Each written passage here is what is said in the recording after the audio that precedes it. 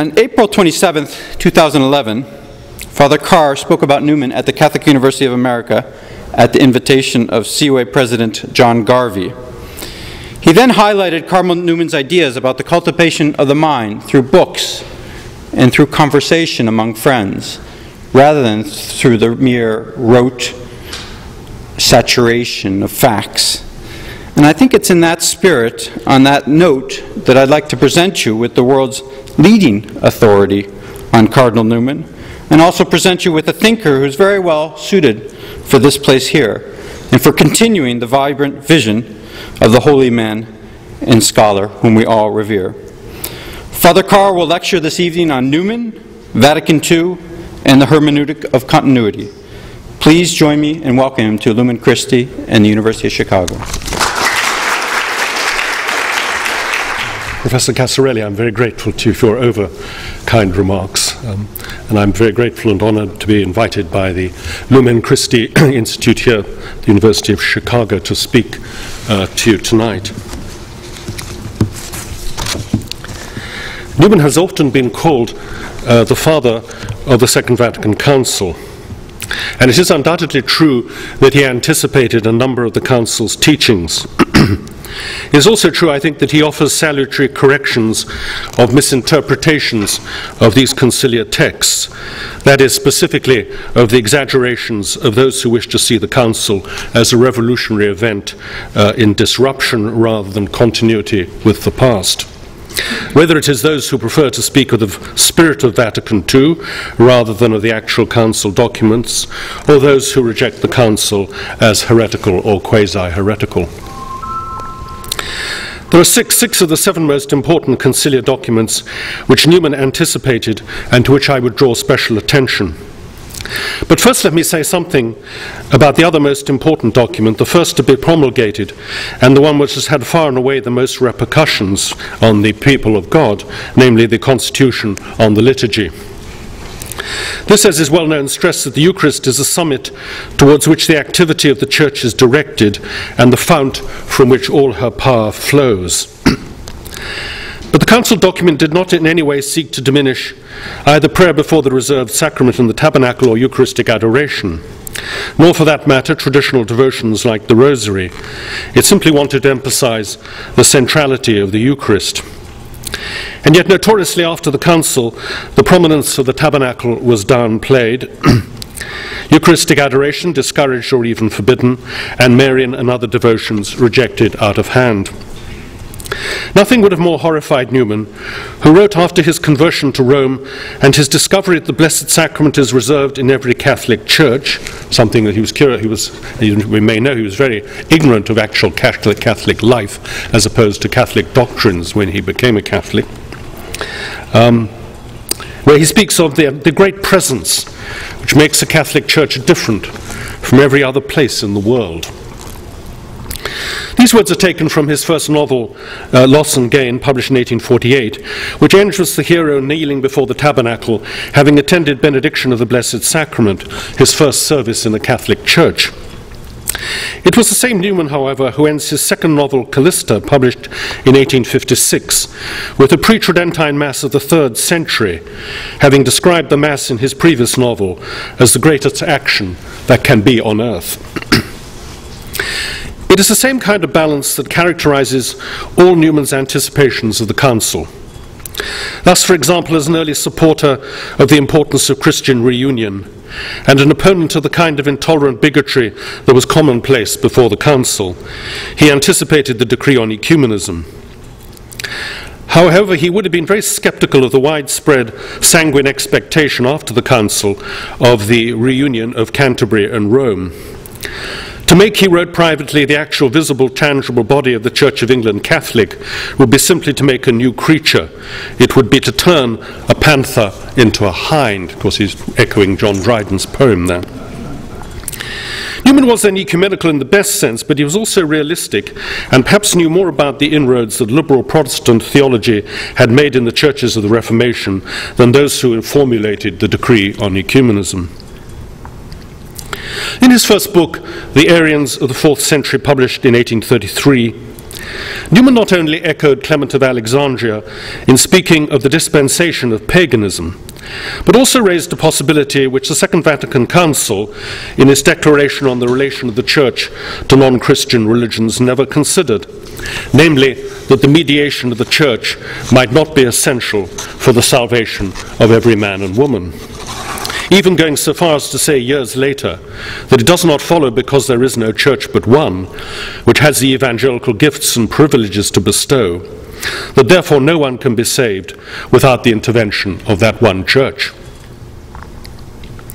However, radical as Newman was, he never embraced the kind of pluralist theology by which many Catholics were tempted after the Council. In his Grammar of Assent, he insisted that all the providences of God center in Christ. As he had declared in an Anglican sermon, Christ's death upon the cross is the sole meritorious cause, the sole source of spiritual blessing to our guilty race. The dogmatic constitution on divine revelation emphasizes that God reveals his own self in Christ rather than truths about himself. Christ, it declares, is himself both the mediator and the sum total of revelation. This understanding of revelation as primarily personal rather than propositional is also that of Newman. He wrote, "What Catholics, what church doctors as well as apostles have ever lived on is not any number of theological canons or decrees, but the Christ himself as he is represented in concrete existence in the Gospels." But whereas there was a tendency after the Council to downplay dogmatic propositions, as was illustrated most disastrously in education and catechetics, Newman himself was in no doubt that the self-revealing of God necessarily involves propositional revelation. Writing, "Why should God speak unless he meant to say something? Why should he say it unless he meant us to hear?" If there has been a revelation, then there must, Newman wrote, be some essential doctrine proposed by it to our faith. Religion cannot but be dogmatic, it ever has been. After all, the Christian revelation is no mere philosophy thrown upon the world at large, no mere quality of mind and thought, no mere beautiful and deep sentiment or subjective opinion, but a substantive message from above. The Second Vatican Council's declaration on religious liberty, it is surprising for us today to recall perhaps, was at the time the most controversial of the Council's documents, raising as it did very clearly the whole thorny question of doctrinal development. The late Archbishop Lefebvre voted against it on the ground that it represented a complete departure from the constant teaching of the Church. 5 years ago, I hope I showed in a paper delivered at a conference on the Declaration of Religious Freedom in Rome that in fact the Declaration passes all 7 of the tests or notes that Newman offered in his essay on the development of Christian doctrine to distinguish changes as developments from changes that are corruptions. The old teaching had to be changed because the Church was no longer operating within a Christian Europe in which religion provided the moral and cultural framework, and where an attack upon the established religion was seen as a civil offense. Papal condemnations of religious freedom in the 19th century should also be seen against the anti-clerical claim that freedom of conscience meant that religion was a purely private matter in a secular society that had no connection with religion. There had to be a development of the teaching in a vastly different society so that the essential teaching that Catholicism is the true religion should remain the same, intact, but unadulterated by factors relevant to a very different political and social context. Newman himself was well aware that a change was already necessary in his own time, writing, "I am not at all sure that it would not be the better for the Catholic religion everywhere if it had no very different status from that which it has in England. I think Italy will be more religious when the Church has to fight for its supremacy than when that supremacy depends on the provisions of courts and police and territorial claims." There is little doubt, I think, that the conciliar document with which Newman would have been least comfortable is the pastoral constitution on the Church in the modern world, Gaudium et Spes. he would have been suspicious of the 60s optimism it reflects, and he would have been alarmed by that notorious phrase, the autonomy of earthly affairs, found in Article 36, even though the article in which it occurs concludes by hastily denying that material being does not depend on God. The chances of that phrase being taken out of context, and particularly if detached from the earlier text so beloved of Pope John Paul II, it is only in the mystery of the Word made flesh that the mystery of man truly becomes clear, would have struck Newman, and he would not have been surprised by the emergence of the notion that justice and peace practically constitute the gospel of Christ, as has happened, I think, in some circles in the Church. For Newman, it was intolerable to identify the vision of Christ's kingdom with mere human civilization, which is a second-rate perfection of nature being what it is and remaining what it is without any supernatural principle, particularly when the means employed to achieve this civilization are based on unchristian principles. That said, however, Newman certainly anticipated the document in wanting the Church to engage with the modern world and abandon the siege mentality of Pio Nono. He held the highly unfashionable and unpopular view that the temporal power of the papacy was inimical to the Church's interests, and as we have already seen, he thought that the establishment of Catholicism as the state religion had become counterproductive, and that it was inconsistent for Catholics to enjoy religious freedom in England, while Protestants were denied the same freedom in Italy. And some of you, I'm sure, will know the book by Cardinal Avery Dulles on Newman, which is a very good book about Newman and Vatican II, except in the last few pages where he seems to me it could go quite awry and imply, or says that Newman was terribly conservative and would have been appalled by this kind of the change that had taken place in Gaudium et Spes in the Declaration on Religious Freedom. I don't think that it really is not true at all. Well, I have left to the last the conciliar document, which is surely the most important of all the Council's documents, and which has a special relevance to the second part of this lecture, namely Lumen Gentium, or the dogmatic constitution on the Church. Since Vatican II was a council that was almost totally concerned with the Church, the document in which the Council examines the very nature of the Church herself must surely, it seems to me, be the most important. Now, it is, of course, only too well known that Newman was a lonely pioneer of the laity in the highly clerical Church of the 19th century, the author of what is held to be the classic text on the laity, his article on consulting the faithful in matters of doctrine. And there is no doubt that he would have welcomed the chapter on the laity in the Constitution. The other chapter that attracted most attention at the time of and after the Council was the chapter on the bishops. And Newman would certainly have seen this chapter as a necessary addition to, and in that sense modification of, the definition of papal infallibility at Vatican I. The council which had intended to produce a larger teaching about the Church, an intention that was frustrated, I think we might say providentially, by the indefinite suspension of the council due to political events. To adapt Newman's words about Pope St. Leo and the Council of Chalcedon, this chapter on the Apostolic College, without of course touching the definition of the previous council, trimmed the balance of doctrine by completing it. However, there are two other chapters in Lumen Gentium which it seems to me have been comparatively ignored in comparison with the chapters on the laity and the bishops, but which constitute the Church's fundamental understanding of the nature of the Church and which were anticipated by Newman. I refer, of course, to the first two chapters, the mystery of the Church and the people of God, which define in thoroughly scriptural and patristic terms the Council's definition of what Newman would have called the idea of the Church.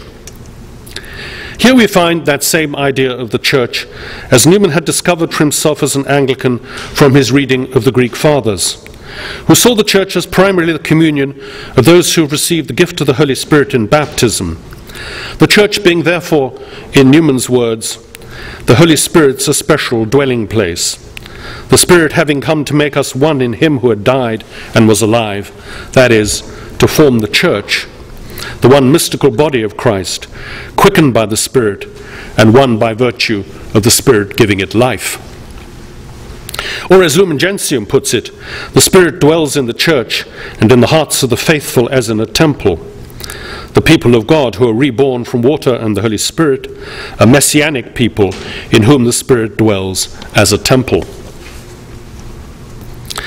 The two consequences, it seems to me, of neglecting these two fundamental chapters and exaggerating the significance of the chapters on the bishops and the laity would, I suspect, have easily been predicted by Newman. Namely, an excessive Gallican emphasis on so-called collegiality, an emphasis that ignores the fact that the Church is papal as well as episcopal, and a preoccupation with the laity which has led to what I call laicism, which has often taken the place of the old clericalism. In fact, a closer look at On Consulting the Faithful in Matters of Doctrine shows that while certainly Newman does speak of the laity in the essay, the evidence he marshals from the time of the Arian heresy of the 4th century reveals that when he speaks of the fidelity of the laity apparently include holy virgins and monks, in other words, religious. Even more remarkably, a note Newman added in the appendix to the 3rd edition of the Arians of the 4th century, when he republished it in 1871 in the collected uniform edition of his works, containing part of the original article, includes some amendments and additions, among which appears this quite extraordinary sentence. It's surely the most extraordinary thing Newman ever wrote. And again, in speaking of the laity, I speak inclusively of their parish priests, so to call them, at least in many places.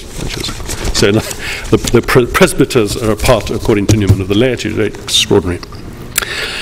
In other words, Newman in practice means by the faithful not simply the laity, but what Lumen Gentium calls the whole body of the faithful.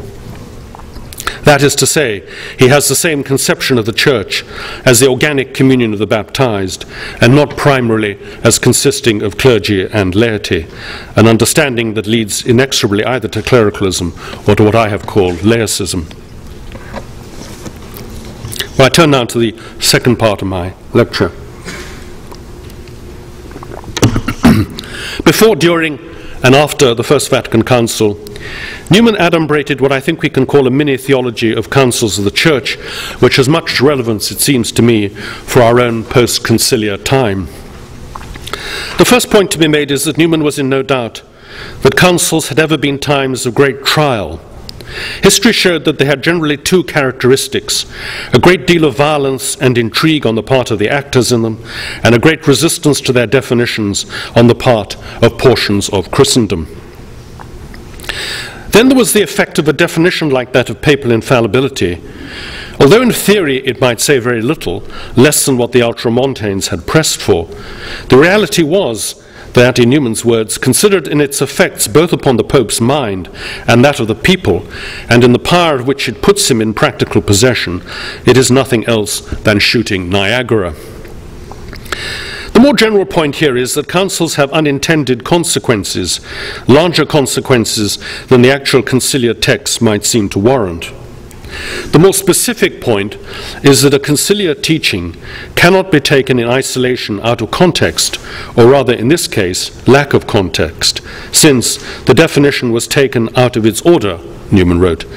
It would have come to us very differently if those preliminaries about the Church's power had first been passed which were intended. But of course the Council had to break up and was suspended. And Newman hoped that if the suspended Council were able to reassemble, it would occupy itself in other points which would have the effect of qualifying the dogma. What Newman is thinking of here, of course, is a more general teaching about the Church that would have provided a context for papal infallibility. But that the Church had to wait for another council for this to happen would not have surprised Newman in the slightest. His study of the early Church showed how the Church, as he put it, moved on to the perfect truth by various successive declarations, alternately in contrary directions, and thus perfecting, completing, supplying each other. The definition of papal infallibility needed, Newman thought, to be completed. Let us be patient. Let us have faith, and a new Pope and a reassembled Council may trim the boat. That prophecy obviously came true with Pope John XXIII and the Second Vatican Council. But the general point about councils needing to be completed applies, it seems to me, no less to that later council, namely Vatican II. And Newman means here completion not by augmenting what has already been taught, which in the case of Vatican I would have meant a strengthening of the definition of papal infallibility, but by declarations in contrary directions. In the case of Vatican II, it would suggest not a Vatican III, as many, I think, hoped, at least until quite recently, that would go further, I put it like that, than Vatican II, but rather declarations in contrary directions to those of Vatican II. Contrary not in the sense of contradictory, but of different. The dogmas of the early Church, Newman observed, were not struck off at once, but piecemeal. One council did one thing, another a second, and the whole dogma was built up. What looked extreme needed to be explained and completed. Although Vatican II was not, for the most part, a dogmatic council, nevertheless, as we all know, its teachings caused considerable dissension. After Vatican I, Newman had observed that the Church had had 300 years to absorb and digest the Council of Trent. But now, he wrote, we are newborn children, the birth of the Vatican Council. We do not know what exactly we hold. Remarkable words. The unhappy fact was, Newman pointed out, that councils generally acted as a lever, displacing and disordering portions of the existing theological system, leading to acrimonious controversy. Conciliar teachings require interpretation, obviously. They hardly speak for themselves, although after Vatican II there was much talk of implementing the teachings as though they were self-evident. Not only theologians have to settle the force of a teaching, just as lawyers explain acts of parliament, in Newman's words, but the voice of the whole Church diffusive has to make itself heard, and Catholics' instincts and ideas eventually assimilate and harmonize a conciliar teaching. There was what Newman called the active infallibility of popes and councils, but there was also what he called the passive infallibility of the whole body of the Catholic people in determining the force and meaning of the teachings. Given that, in Newman's view, one of the disadvantages of a general council is that it throws individual units through the Church into confusion and sets them at variance, Newman could hardly have been surprised by either the old Catholic schism led by Derlinger and the extremism of the Ultramontane party in exaggerating the scope of the definition of papal infallibility. Nor would he have been surprised, it seems to me, by the analogous, if reversed, situation after Vatican II, when both Archbishop Lefebvre and his followers and the liberals of the opposite wing united in exaggerating the revolutionary scope and meaning of the Council.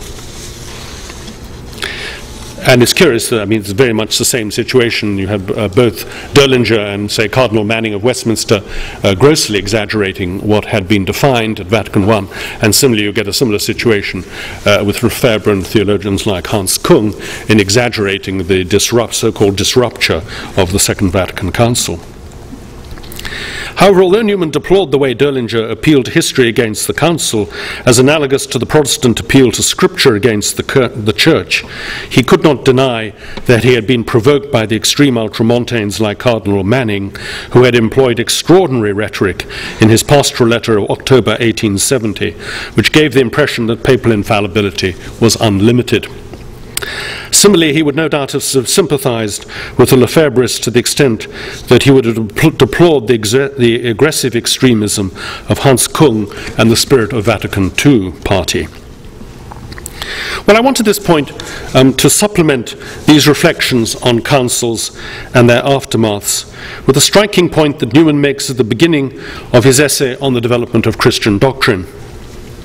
In the first section of the first chapter, where he is speaking about the process of development in ideas, he points out that a living idea cannot be isolated from intercourse with the world around.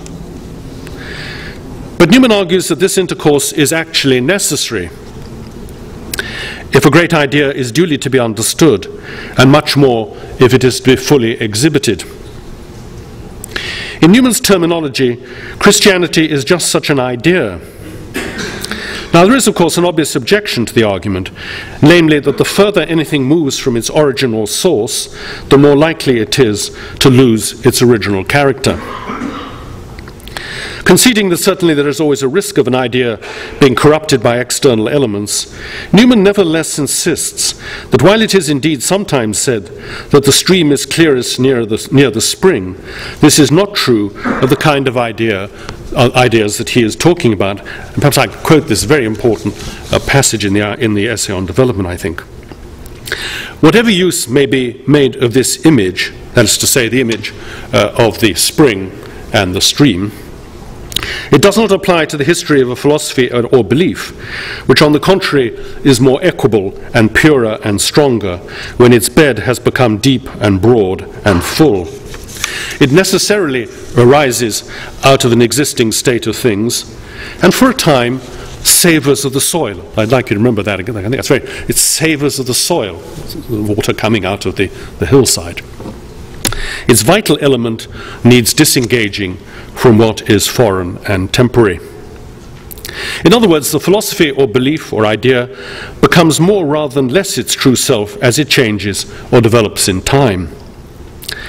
And it is ironic, it seems to me, that the famous words which appear in the conclusion to this section of the essay on development of Christian doctrine, it's ironic that these are regularly quoted out of context to mean the exact opposite of what Newman intended to say. I'm sure you've all heard these, well, the very famous words of Newman, but usually interpreted to mean the opposite of what he actually had in mind. In a higher world it is otherwise, but here below to live is to change, and to be perfect is to have changed often. But the point is not that Catholicism has to change or develop in order to be different, but in order to be the same. As the preceding sentence makes clear, it changes with them, that is external circumstances, in order to remain the same. A sentence which is never quoted when that sentence is regularly trotted out. Now, if Newman is correct in what he says about an idea, such as a philosophy or belief becoming more equable and purer and stronger as it develops, then the teachings of Vatican II, we could argue, will become more equable and purer and stronger as time goes on. Those who participated in the Council no doubt thought they understood perfectly well the meaning of its teachings. Both Kung and Lefebvre had no doubt in their minds about how the Council was to be understood, that is, as a rupture with tradition. And ironically, like Derlinger and Manning, were in close agreement about its significance. In retrospect, we can see much better the very limited scope of the definition of papal infallibility and appreciate the accuracy of Newman's interpretation at the time. But for both Derlinger and Manning, the definition signified far more than Catholic theology has since understood it to mean, an understanding which received the Church's formal endorsement at the Second Vatican Council. In the case of the latter council, it similarly suited both Kung and Lefebvre to exaggerate the revolutionary nature of the council, even though the so-called revolution aroused in them very different feelings and emotions. If it is appropriate to call Newman the father of Vatican II, then it seems to me that it is not unreasonable to apply the mini-theology of councils which he adumbrated at the time of Vatican II, together with this theory, his theory of development, to the question of the reception and importance of Vatican II, as well as to likely future developments. If we may take Newman as our guide, then, we may legitimately use that passage in the Essay on Development to argue that those who participated in or lived through the Second Vatican Council are less likely to understand the true meaning and significance of the Council's teachings than posterity. The idea, to use Newman's word, that favorite word of Newman, the idea of Vatican II will, if Newman is correct, grow more equable and purer and stronger as the stream moves away from the spring and its bed has become deep and broad and full. Far from taking place, of course, in a historical void, the Second Vatican Council met at a time of enormous upheaval in Western society, a time of optimistic euphoria, but also a time of great moral and spiritual devastation. It took place in a period of revolution and inevitably savoured of the soil of the 1960s, of, to use Newman's words, the existing state of things of that decade. Consequently, its vital element needs disengaging from what is foreign and temporary. After Vatican I, Newman constantly urged worried correspondence, "Our duty is patience." A year after that council, he wrote in a private letter, "Our wisdom is to pray that he who before now has completed a first council by a second may do so now." Newman, of course, was praying not for another council that would extend and strengthen the definition of papal infallibility, as the Ultramontanes would doubtless have liked, but for a council that would modify the definition by setting it in the larger perspective of fuller teaching on the Church. In our time, there has been no Vatican III that would have extended and strengthened the equivalent conciliar texts as the liberal wing of the Church would have liked. But rather, the popes from Paul VI to Benedict XVI have endeavoured to set the teachings of the Council in the wider perspective of the whole history and tradition of the Church, so that the Council can be understood in continuity rather than rupture with the past. This brings us to the second kind of development that Newman speaks of in his mini theology of councils. For it is not only a question of the meaning and significance of the idea of Vatican II becoming more luminous as it is seen both in the light of the past and in the developing life of the Church, but there is also the consideration that councils open up further developments because of what they don't say or stress. In the case of Vatican I, Newman saw that the isolated teaching on the papacy and the lack of a general teaching on the Church must open up the kind of development that would reach fruition nearly a century later in Lumen Gentium.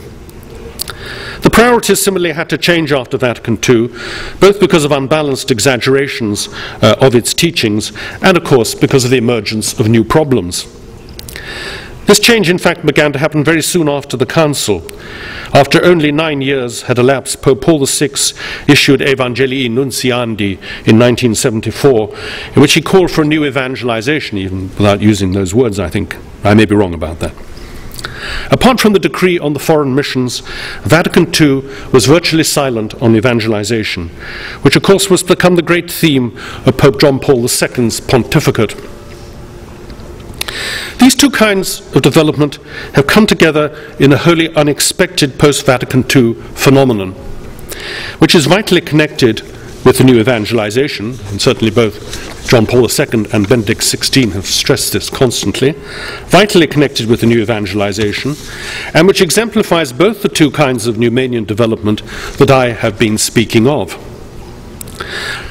The rise of the new ecclesial communities and movements, some of which in fact predate the Council, the Second Vatican Council, on the one hand can be said to represent a response to what the Council failed or omitted to speak about, namely evangelization, and on the other hand to make much clearer and more luminous those first two chapters of Lumen Gentium, which I have argued must be the key text of the Council, by realizing in the concrete their real meaning and significance. For the whole point, one might say, about these communities and movements is precisely that they are not lay communities and movements, although they have often been called such, but, as John Paul II always insisted, ecclesial communities and movements. They are ecclesial and not lay because they consist not only of lay members but also of clergy, bishops and religious or consecrated lay members and other states of being which canon law hasn't always yet caught up with. For what is so significant is that they bring together the baptized, whatever their particular status in the Church, into an organic communion. It was this organic communion that Newman portrayed in the Church of the 4th century in his article on consulting the faithful in matters of doctrine. And it is this same organic communion of the baptized that is the subject of the first two chapters of Lumen Gentium, which resolutely avoid speaking of the Church in the usual clerical lay terms, where the terms do not even occur, the ministerial or hierarchical priesthood being simply referred to in connection with the sacrament of holy orders, when the 7 sacraments which build up the common priesthood of the faithful are listed, Articles 10 to 11. This movement of the Spirit namely that of the ecclesial movements and communities, has been a novel and often unpopular phenomenon in a church that had grown increasingly clericalized until the Second Vatican Council's emphasis on the laity provoked a sharp reaction in favor of a laicized church. However, the phenomenon was entirely in continuity, not disruption, with the Church's tradition, insofar as it was simply another manifestation of the Church's charismatic as opposed to hierarchical dimension.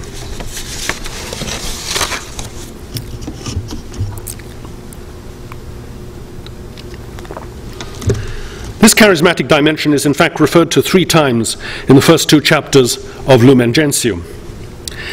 And this rediscovery of the charismatic dimension as one of the Church's constitutive elements, Pope John Paul II described as one of the most important achievements of the Council. Lumen Gentium employed the new theological term charism, a transliteration of the New Testament Greek word charisma, in place of the Thomist phrase gratia gratis data, grace freely given. Naturally enough then, Newman does not use the word. However, the idea of special graces given to individuals for the benefit of the Church was very much part of Newman's thinking, both as an Anglican and as a Catholic. The Anglican Newman well understood the immense significance of the monastic charism when the Church was no longer persecuted but had become the state religion and was in danger of becoming too much of this world. The one great purpose answered by monasticism, he wrote, as an Anglican, was the maintenance of the truth in times and places in which great masses of Catholics had let it slip from them. At a time when Christians were in danger of becoming secular, monasteries became the refuge of piety and holiness. Indeed, Newman adds, such provisions in one shape or other will always be attempted by the more serious and anxious part of the community whenever Christianity is generally professed. In other words, the charismatic dimension of the Church is essential for Christians wishing to practice their faith in a more committed and devout way. Where no spiritual outlet exists for more serious Christians, they will, Newman wrote as an Anglican, be liable to run into separatism by way of searching for something divine and transcendental, as in Protestant countries where monastic orders are unknown. Methodism, Newman wrote, has carried off many a man who was sincerely attached to the established church, merely because that church will admit nothing but what it considers rational and sensible in religion. The early church, on the contrary, dealt softly with the arduous and impetuous, saying in effect, you wish to live above the common course of a Christian. I can teach you to do this, yet without arrogance. By contrast, interesting, exactly that point that John Paul II always made to the new ecclesial communities and movements to avoid the temptation of this spiritual arrogance. By contrast, Newman complains, the Church of England is guilty of the tyranny of those who will not let a man do anything out of the way without stamping him with the name of fanatic. In the early church, it seemed to Newman that charism and hierarchy were in harmony and unity, with the result that enthusiasm, to use his word, that very 18th century word, could flourish without getting out of control and at the same time without being suppressed. Thus, St. Anthony, the founder of monasticism, would be condemned as an enthusiast in the Church of England, with the result that he would be exposed to a serious temptation of becoming a fanatic.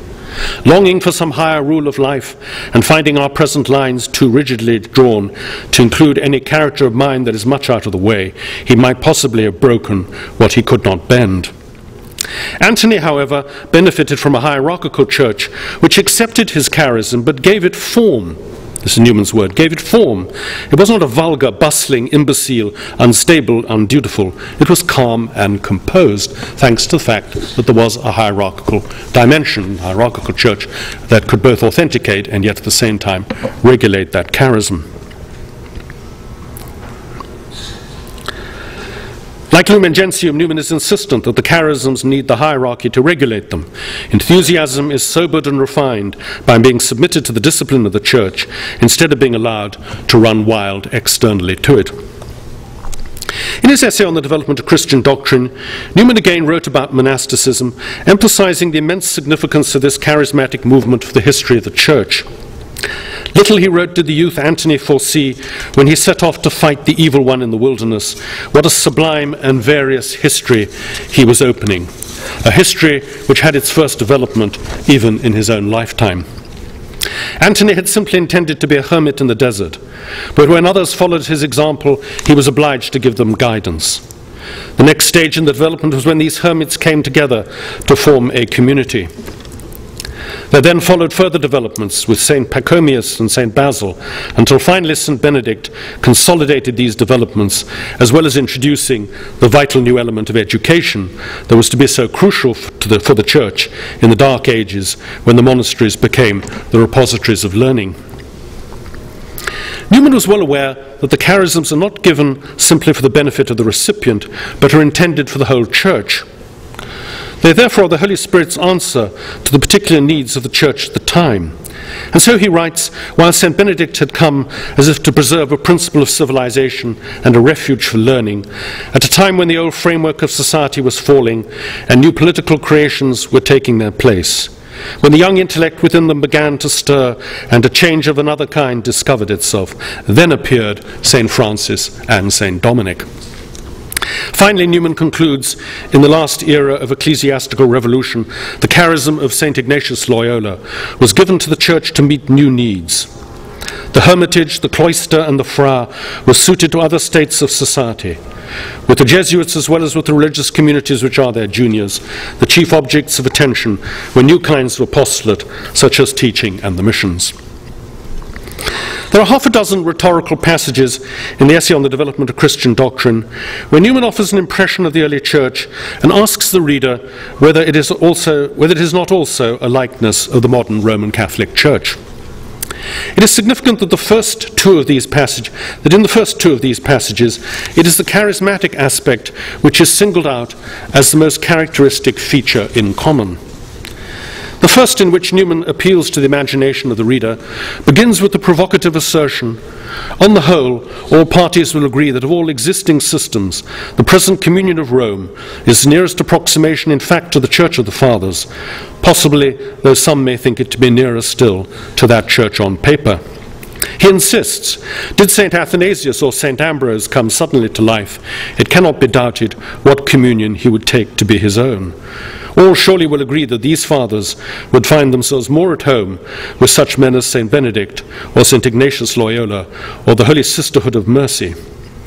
And a couple of pages later he asks whether the faith of the Roman Catholic Church is not the nearest approach, to say the least, to the religious sentiment and what is called ethos of the early Church, nay, to that of the apostles and prophets. For all will agree so far as this, that Elijah, Jeremiah, the Baptist, and St. Paul are in their history and mode of life, in what is external and meets the eye. These saintly and heroic men, I say, are more like a Dominican preacher or a Jesuit missionary or a Carmelite friar, more like St. Toribio or St. Vincent Ferrer or St. Francis Xavier or St. Alphonsus Liguori than to any individuals or to any classes of men that can be found in other communions. The success of the Oxford movement raised, in Newman's view, a very serious problem: the Church of England's lack of the charismatic dimension. Give us monasteries, he demanded, otherwise there would be continual defections to Rome. In 1842 he himself began what was in effect a monastic house at Littlemore, just outside Oxford. But next year he decided to master St. Ignatius' spiritual exercises as being very instructive. However, the charism of St. Francis of Assisi had already played a part in the process of Newman's conversion to Rome. Of course, these things he doesn't speak about in the Apologia Pro Vita Seal, which is a strictly theological autobiography, and to that extent a misleading document. In 1837, he had read with delight Manzoni's novel I Promessi Sposi, and 2 years later, in the autumn of 1839, the time when his first serious doubts about Anglicanism as a via media had begun, he admitted to one of his closest friends, that Capuchin in the Promessi Sposi has stuck in my heart like a dart. I have never got over him. Not something, I say, you will find in the Apologia. After his conversion, of course, Newman became an Oratorian. He was drawn to the charism of St. Philip Neri, with his mixture of extreme hatred of humbug, playfulness, nay oddity, tender love for others, and severity. Newman thought that the Oratorian charism was important to the Counter-Reformation for the reform of the diocesan clergy. Nevertheless, he also saw Oratorians as being in some respects like the early monks who did not take vows. For he thought the charism of St. Philip was boldly to go back to primitive Christianity in its plainness and simplicity, not least in the informal exercises consisting of singing, prayer, reading, talks and discussions, in which, extraordinarily for the time, laymen participated. Newman liked to contrast Philip's charism with the very different charism of St. Ignatius Loyola, whose followers were disciplined soldiers as he saw it, as compared with the more individualistic, easygoing Oratorians. Naturally, Newman had no illusion about which of the two charisms had been more important for the Church. In terms of influence and numbers, there was no comparison between the Society of Jesus and the Oratory of St. Philip Neri. In a sermon of 1850, The Mission of St. Philip, he called Saints Benedict, Dominic and Ignatius the three venerable patriarchs, whose orders divide between them the extent of Christian history. Certainly Philip was a minor charismatic figure compared with these giants, but nevertheless Newman points out that he came under the teaching of all three successively.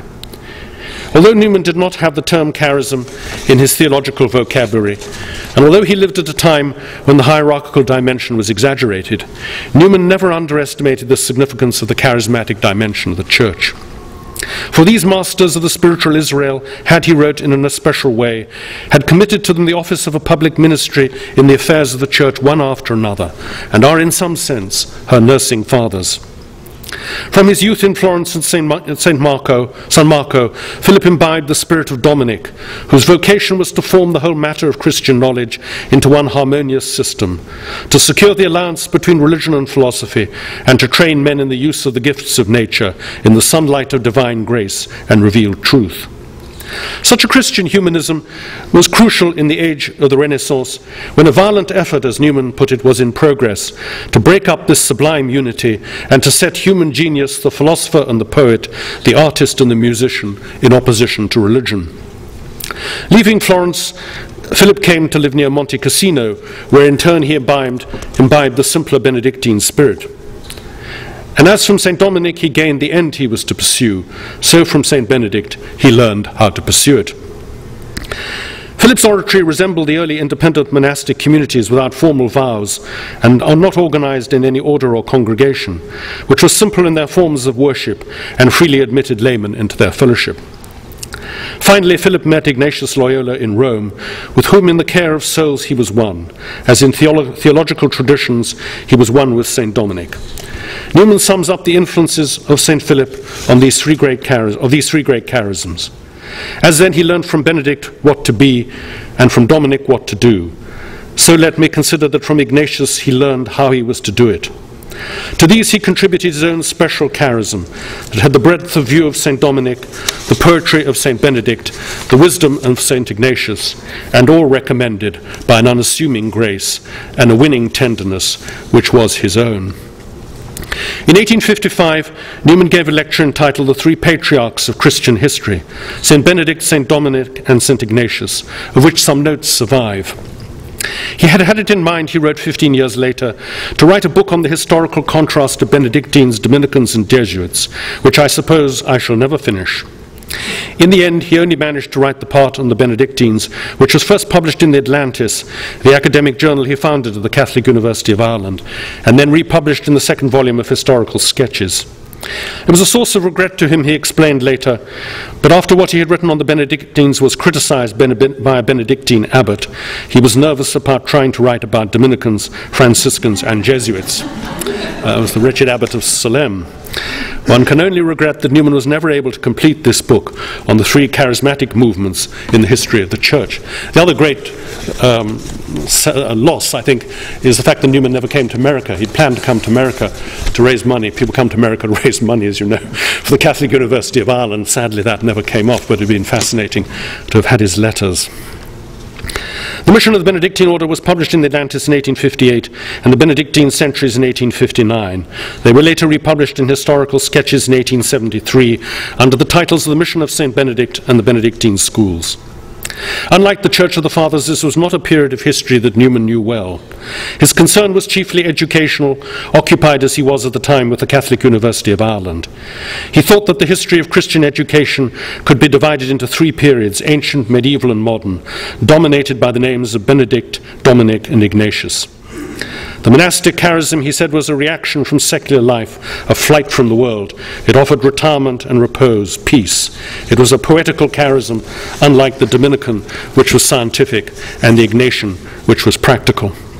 It evoked the primitive age of the world and was a sort of recognized emigration from the old world, ever since St. Anthony. And Newman uses a colourful contemporary image to convey the excitement Antony's charism had aroused. Had found gold, and on the news of it thousands took their departure year after year for the diggings in the desert. It was more devotional than intellectual, but the charism was poetical not because the monks were dreamy sentimentalists to fall in love with melancholy winds and purling rills and waterfalls and nodding groves, but their poetry was the poetry of hard work, since Benedict's object was penance. Still, monasticism was romantic in its adventures and history, and the paradox was that the very monasticism which had been a retreat from a dying world became in no small measure the very life of the new order, a point that the Pope, as Cardinal Ratzinger, made at the great Pentecost meeting in 1998 of the ecclesial movements and communities. So far as Newman was concerned, it was not the hierarchy but the charism of one man, who was not even a priest, that saved both the Church and Christian civilization.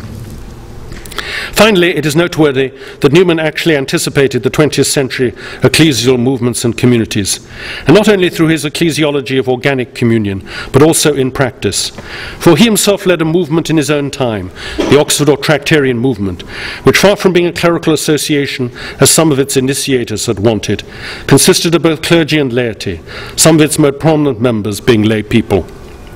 Later, at the time of the restoration of the Catholic hierarchy to England in 1850, Newman hoped that a similar kind of movement might arise to support the Catholic cause, but the clerical nature of 19th century Catholicism prevented this. Furthermore, Newman's understanding of the original nature of Philip Neri's oratory shows how like a modern ecclesial community it had been to begin with. It had begun as an entirely lay community, not as a priestly order or congregation. From this original community emerged a smaller community of priests, but still closely linked to the larger lay community. Together, the congregation of priests and the lay community constituted the oratory as one organic community. Well, I hope that this lecture has shown how Blessed John Henry Newman, soon we hope to be canonized when he will surely be declared a doctor of the Church, interpreted councils and their aftermaths in accordance with that hermeneutic of continuity that has come to be associated with the pontificate of the Holy Father, Pope Benedict XVI.